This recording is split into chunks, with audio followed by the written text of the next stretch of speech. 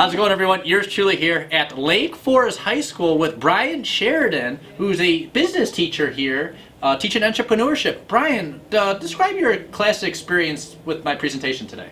Excellent. All I can say is you're very interactive with the kids.